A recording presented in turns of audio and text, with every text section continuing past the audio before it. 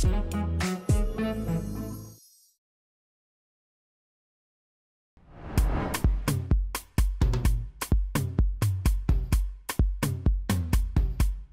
guys, it's your girl Genoveva Umeh. You know, right? Yeah, that's right. You've seen me on Blood Sisters, Far From Home, so much more.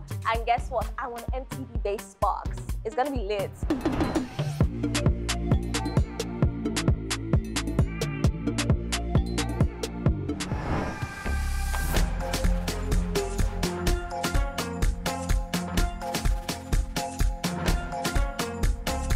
Hi guys, your girl Pwajok, aka Savagi. And aside from being a fine girl, I'm also an influencer, actress, and podcaster.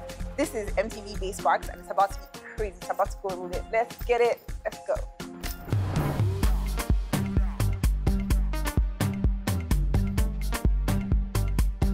Girl, you look so good.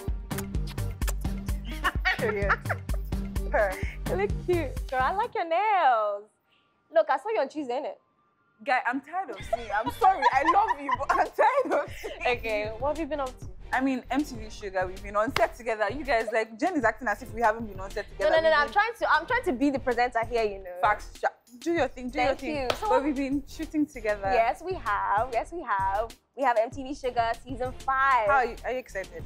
Extremely excited. How was it when you got the audition? Like, how was it when you got the role? Like, I couldn't believe it, like, cause you know we've been in the streets hustling, right? Like, and it's Sugar. And it's Sugar, you know. What else have you been doing aside MTV Sugar season 5? I mean, there's influencing, there's podcasting.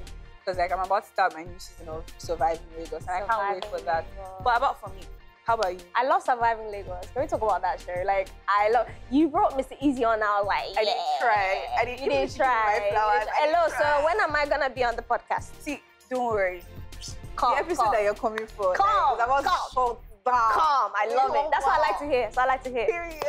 So apart from Far From Home and like dealing with like fame from Far From Home, what else? What's next? What's happening? I mean, I just wrapped Breath of Life completely. So that's an Amazon Prime original.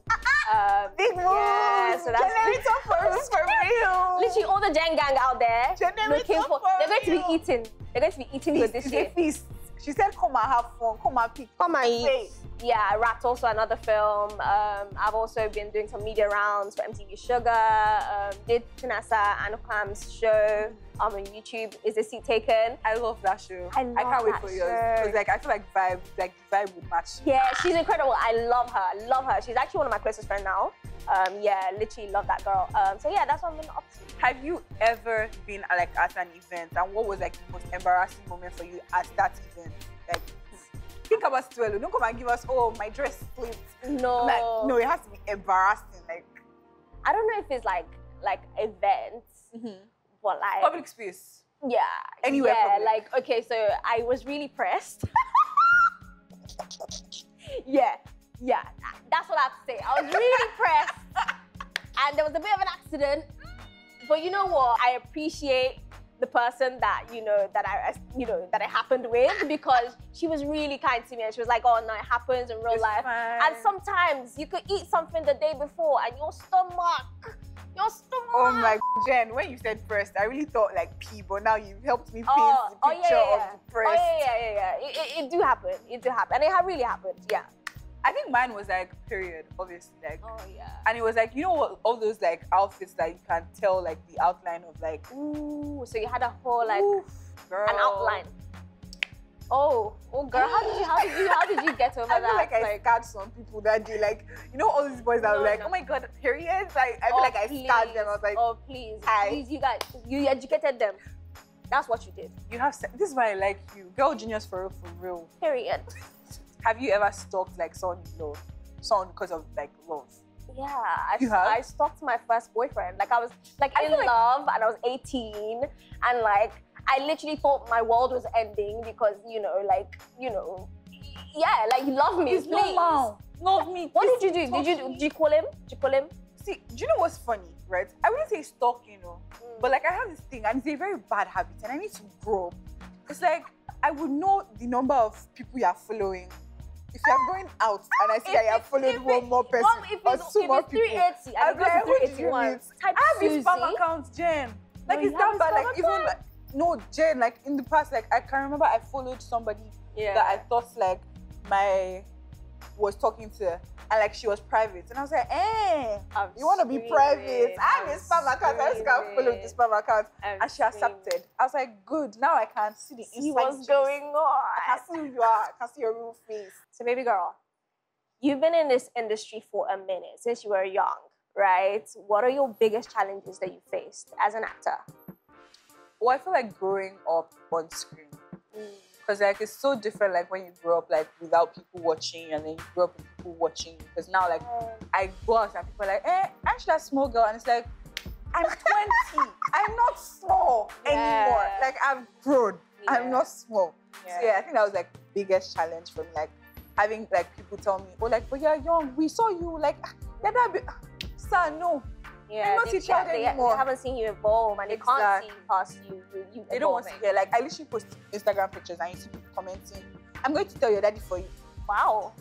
Wow. Be for real. Wow. Be so for real. Wow. But however, you know, obviously, like, upcoming actors and actresses finding it hard to, like, find their path in our industry. Do you feel like we have adequate structures and support systems for them? I think so. I think so. Over the past few years, I'll definitely say that I'm a product of Ebony Life Creative Academy. As an alumni, I think that school is something that has really helped young people, especially behind the scenes and in front of the scenes as an actor. So yeah, Ebony Life Creative Academy and loads of other, I guess, platforms like that. And I think we've been kind of blessed to meet good people. Would you say you have anyone like a mentor in the industry, like in the film industry? So coming up, I did have a mentor, but she's like kind of my auntie now, Lala Akindoju. Like she was like, I don't know, really, really fundamental in like helping me get into rooms. I was assisting her at one point. So yeah, she's definitely somebody that like helped me get into the rooms and see what it's like to work behind the scenes.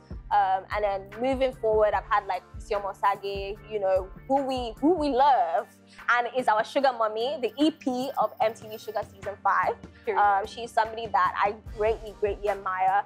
And I think there are lots of other incredible women within the industry. Let's even think about Pwajok, you know, who is a force for the entertainment industry, for our, you know, film industry completely. So yeah, there are lots of women to look up to.